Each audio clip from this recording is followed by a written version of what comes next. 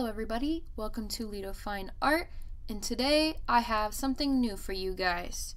So yes, this channel is dedicated to art and the paranormal. However, in addition, I will also be adding some true crime story times once in a while, just to switch it up so you guys aren't bored with the same stuff.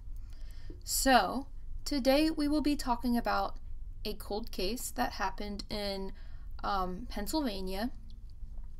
It's called the 1964 homicide of Marise Chiverella. I hope I'm saying that right. If not, I'm really sorry. So, let's get started. Marise Chiverella was born on Thanksgiving Day in 1954 in Waterloo, New York, to Carmen, who was originally from Wilkes-Barre, and Mary, who was from Hazleton, Pennsylvania.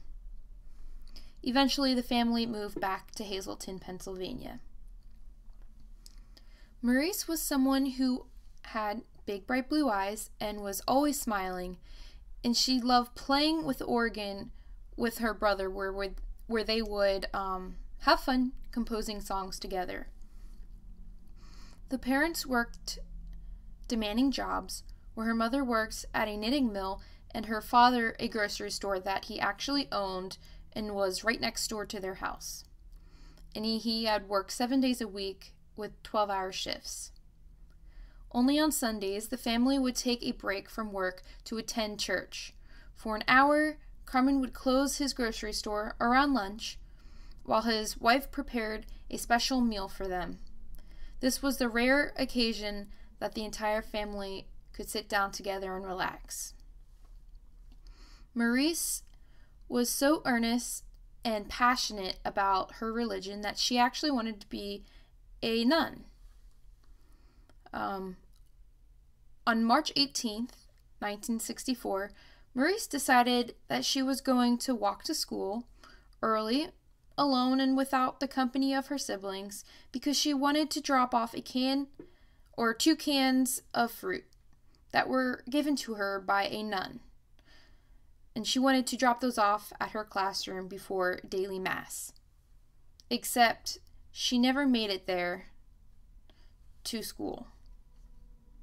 Once word got out that she didn't make it to school that morning or come home for lunch, her father went looking for her. Meanwhile, the police also searched for her. Before she had any idea of what was going on or happening, the mother had been very anxious, with a terrible feeling that something was wrong. You know, like a mother's intuition. They always say to listen to that in cases like this. So, the father came to learn by someone passing by him that his daughter had been found dead. Which, to be honest, that's kind of a horrible way to find out that your daughter is, dead. I don't know which worse, like learning that from the police or just some occasional person just walking by. I mean, finding out, a family member has been killed is no way, shape, or form easy. But anyway, her body had been found in a strip mining pit just north of Route 309 in Hazel Township, close to the Hazleton Airport. It was then discovered that Marise had been beaten, strangled, sexually assaulted, and then murdered, with her belongings still remaining at the scene. With numerous suspects and collected evidence, police never found the killer since DNA technology wasn't fully developed yet.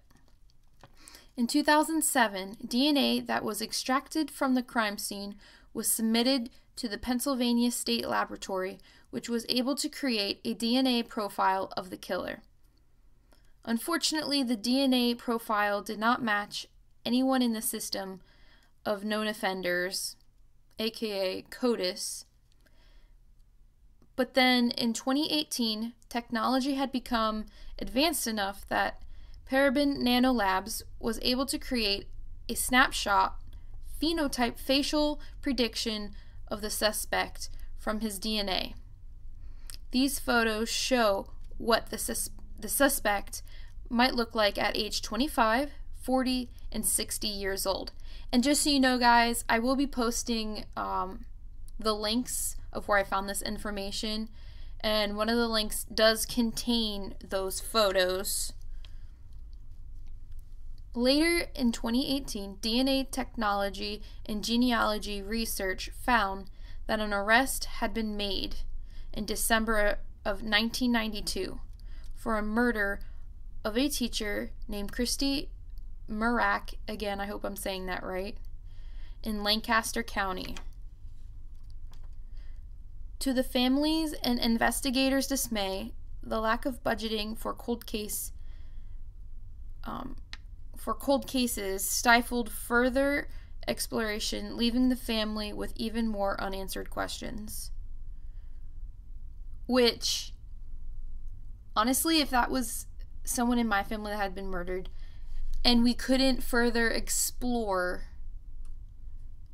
to see who killed them because of lack of money, that would honestly destroy me. Like, how horrible is that? Like, that person could have been that person who murdered her, but they will now never know because, they don't have the money to operate all the technology and whatnot to find out, that, I don't know, that would just drive me bananas. And the family wondered how many of the 250,000 families of unsolved murders in the country since 1980 have been blocked from further investigation because of the lack of funding for cold cases. Obviously, the family still hasn't given up on their search for answers, but they were able to come to terms with Marise's death and to forgive the killer in order to help heal themselves. Now, still, it's now 2019 and nothing else has been discovered since then. But what do you guys think? Do you think that person that was arrested in 1992 could have been her murderer? Or do you think that's unlikely and that maybe it was somebody else? If you guys have any questions, comments, or concerns, leave them down below.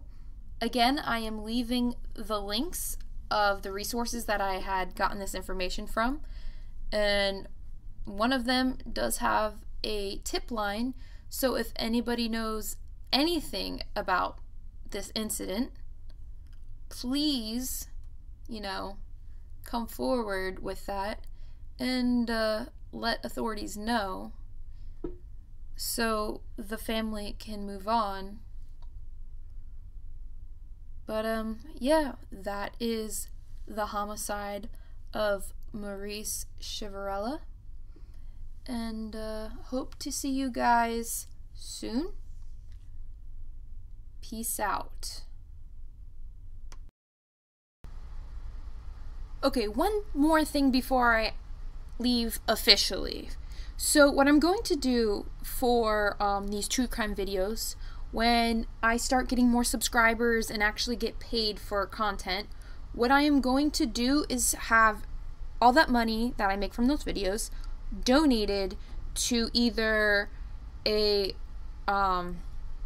charity. So I'm thinking like Network of Victim Assistance or the National Organization of Parents of Murdered Children, something like that.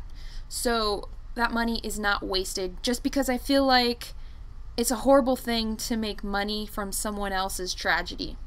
So yeah, I just wanted to leave you guys with that. See you guys later.